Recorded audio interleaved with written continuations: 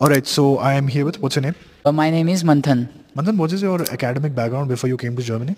So I did my bachelor's from RIT, Mumbai University in instrumentation engineering, and after that I had an experience of almost 2 years in Johnson Controls in building automation, and currently I am pursuing my master's in engineering management. So to get into this course, did you provide any management credits also? No, that is not required as it is a combination of engineering management.